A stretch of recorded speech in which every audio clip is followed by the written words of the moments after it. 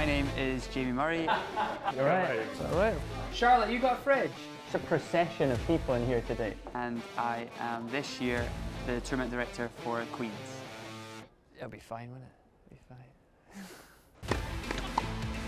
Well, welcome to the adult world. Yeah, the real world, eh? We can't afford to not finish the match. I think that's just a brief shower. I don't think you get on a two. That was a baptism of fire. He's back. Uh-oh. I think I've been in like a constant sweat for the last like 3 hours.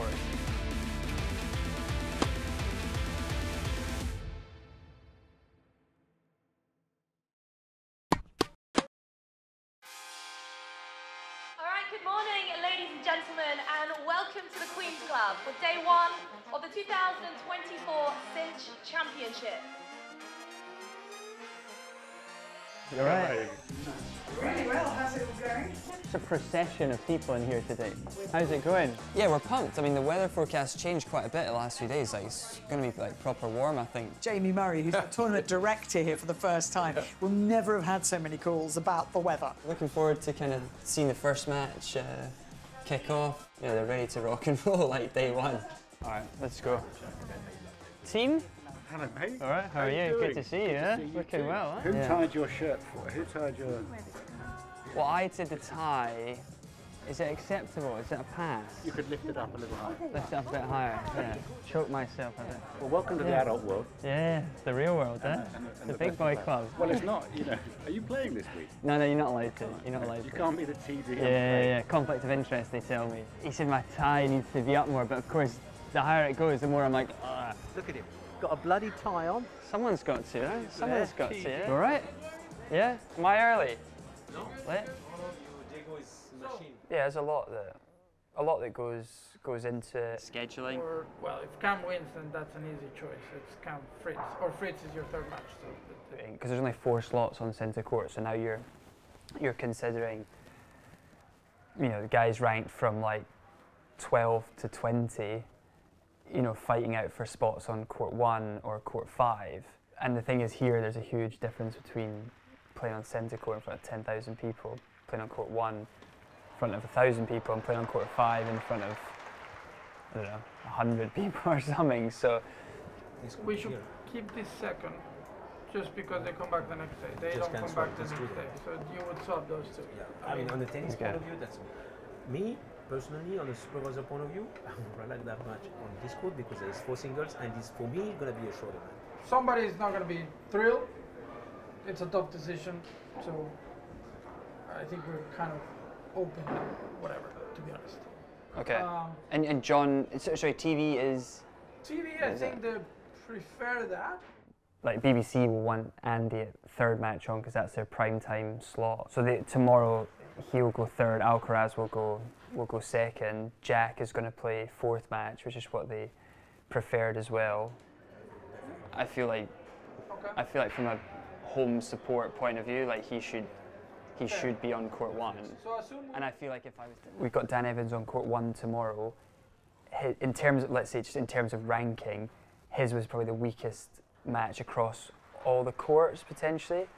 But you know, he's a big name in British tennis. He's been a big part of, you know, Davis Cup teams over the years, and he's been British #1 for a decent amount of time over the years. Both British players on court 5. No, doesn't really. This here, but this is not. Yeah, I know. That's just. Yeah, I feel like, you know, he's been our British #1 for a while. He's Davis Cup, all that stuff. Like, ultimately, I hope that they know that I will have complete understanding and sympathy of what, you know, they're going through, the situations that they're put in, and not kind of held against you personally, because obviously, you know, I'm still on the tour and playing all these tournaments against these guys starting from next week in Eastbourne. So, you know, this is let's say it's a 1-week job in the calendar, but the other 51 weeks I'm still a tennis player. And Emma couldn't play there in Fritz here, for example. Fritz comes back the next day. He comes back the next day, yeah, okay. It was really interesting to see how they build out the schedule, finding the right matches on the right days, but then also understanding like how much of a role TV potentially plays in that. I mean, Jack's got to play on centre court. Like, he's British #1. He just won his first title. people are wanting to see him. You know, like it's going. It's really good for us because I think we're scheduled on our BBC 2 till 6. If Andy was to go beyond that, I think they're keen to stay. There's always a reason, basically. There's always a reason for what they're doing, and yeah, I won't question them too much in the future. Yeah, under control. Yeah. All right, cool. Right, I got to do an interview for Tennis Channel. BBC haven't requested me yet, so. Here's your pen. All right, cheers. Hi guys, cool to kind of be on the other side of it and you know, I guess be player facing. We got, oh, I don't even have a knife. Where's the knife?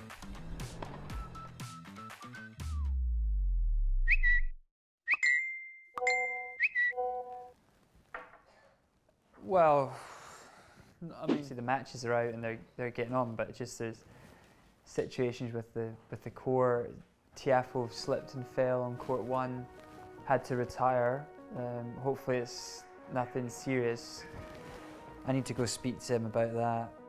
So one of the boys has fallen and injured his, I think, groin and hip. So you pulled out his match. Is it opportunity to borrow a game ready for the next sort of 2 days? Is that something that might be a possibility to borrow from the NTC? Or Francis Tiafoe is the player. But yeah, we spoke to Brett. We're going to try get the ice bath to the house. Yeah, that'd be brilliant.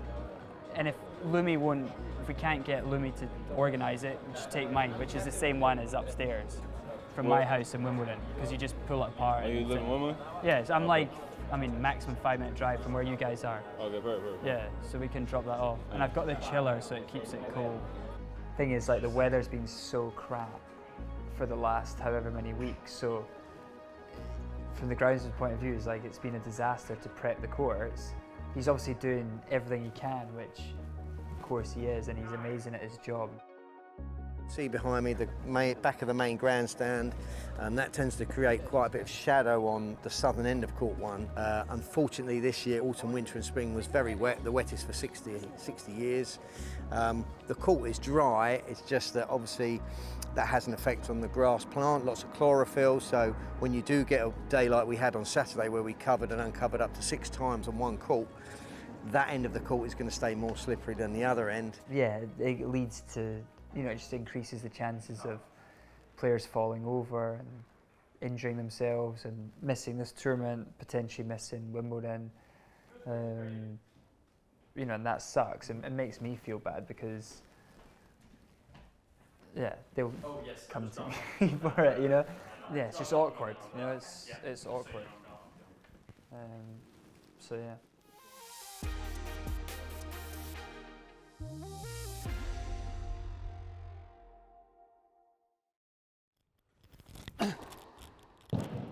I was fine this morning. I woke up at like 7:15 or something. So I slept like 8 hours, maybe a bit more than 8 hours, which is good. The other night, like not so much, because again, I woke up at like, I don't know, 5:30 and then just all this stuff in my head that I knew like needed to be dealt with or whatever. But yeah, that's the real world, isn't it? It's the real world. Yeah, a lot more things going on than just hitting tennis balls. That's brutal. It's more the fact it's just constant, and you end up having to be on your phone all the time, which I don't really like, because it kind of, that brings anxiety of like, okay, I got to text this person, got to text that person, okay, now they've replied, okay, now I need to let this person know, and it's just like, Jen is speaking to Lumi in about 15 minutes to get an answer on the ice bath. Yeah, that's what I want to find out. Yeah, that they're popping the cans and that they haven't been like opened, you know, 2 weeks before or whatever. Feeling like this all the time, you know, which I don't really like. To be honest, I probably need to spend more time in front of my iPad. I think it's a bit calmer like that, but so far I haven't done that once. So. Today's the hardest day because there's the most matches on court. We've got 13 matches. Personally, don't feel like they'll finish the matches on centre court. Don't feel like they'll get through all of the matches on the outside courts. It's not like all of a sudden court 1's suddenly going to be playable until 9 o'clock, you know? Like it's just not going to happen, I don't think. That's what we're working towards.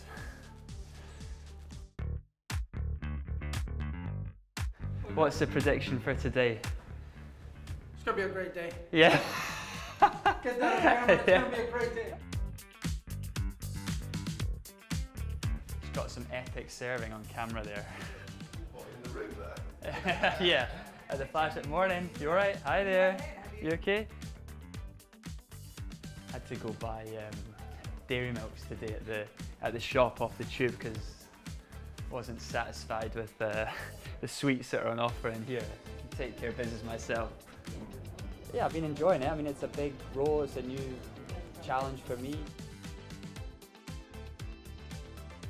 To be honest, if Alcaraz wins in 2 sets, that would be epic. Because it's 4:20 now. Let's say he finishes in like 10 minutes, 15 minutes. And we still got 2 matches. And yesterday we had to finish at 8:30, so it's not, yeah, it's not ideal. I know. Not really, man. Not really. No, because Evo just fell on that court and twisted his knee. Like, which of course is going to come back because Tiafoe hurt his knee yesterday. Yeah, Evo's just taken a fall and has pulled out. He's retired. I don't know the extent of his injury. And tomorrow we're going to have to decommission that court either all day or certainly from past 3 o'clock or something, because we can't risk more guys going down.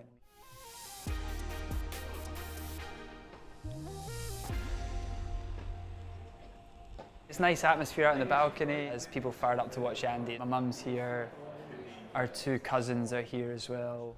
It's my dad, Will, yeah. It's a shady character. Yeah.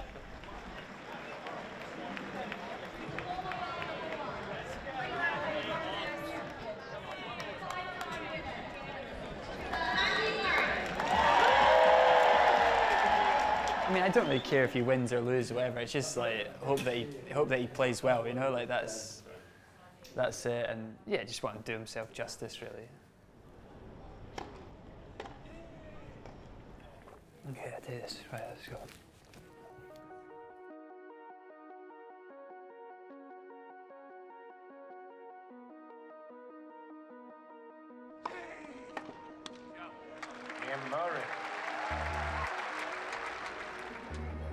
One sec.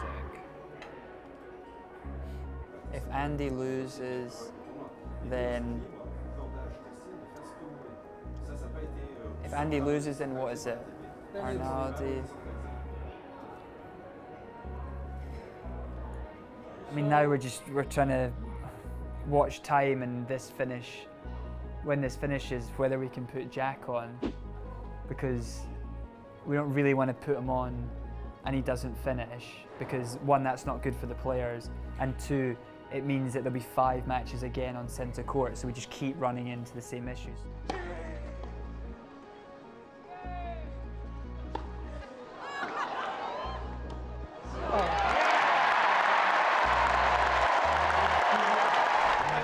Are we open?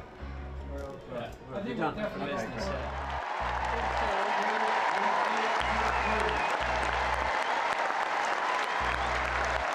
Yeah, I think we need to get that on ASAP. Yeah.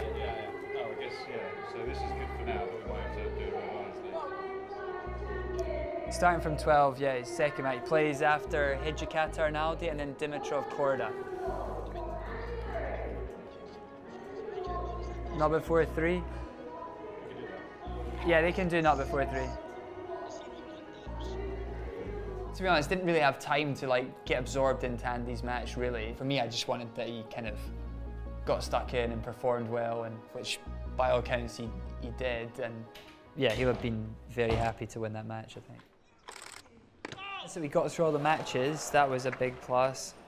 Obviously, the big negative was Dan falling and getting injured. That one hurt a lot. So yeah, I think we're doing fine. A lot of big names into the second round, and yeah, hopefully it'll build nicely for the weekend.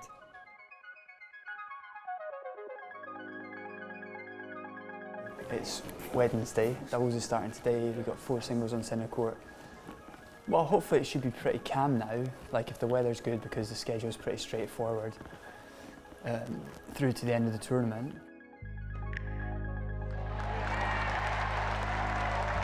Day Queens is wonderful. The sun is out for the first time this summer and we're having a wonderful time. It's just a beautiful day out, really. And it's quite just cheerful and easygoing, you know, I really enjoy it. Sum up the atmosphere. Yes. Sebastian Corner. It's been really fun and really vibrant. Really exciting, terrific. It's full stands, Andy Murray's playing, so yeah, it's brilliant. Sun's out and it looks busy, so people better be happy, yeah. Oh, I didn't even think either, yeah. Look at that. I could have brought mine as well. Oh, that's amateur for me, that. Scotland, Switzerland. Yeah.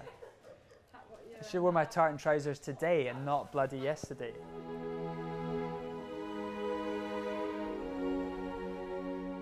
No, Charlotte might have a fridge. Charlotte, you got a fridge? Yeah. What, are they room temperature now, Stu? Again, Thompson. Thompson leads 4 games to 1. Is back? Thompson's Cameron. No. Uh-oh.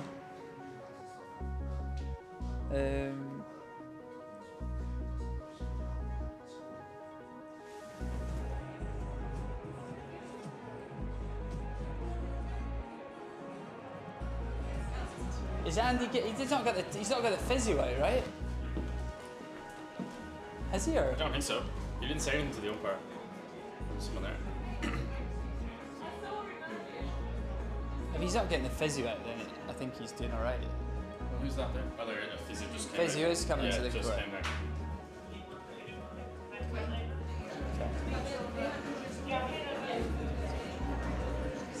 I might have to cancel the tournament if Andy goes down here.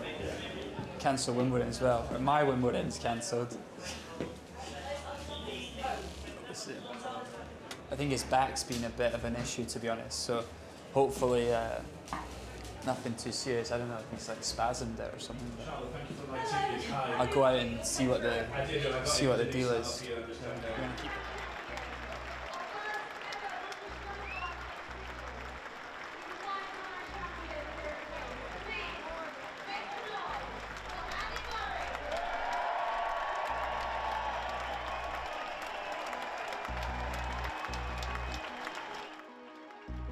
I mean, we had a great day in terms of weather and got through the matches, but Andy obviously hurt himself, he's got his body, just couldn't manage it, so that was sad.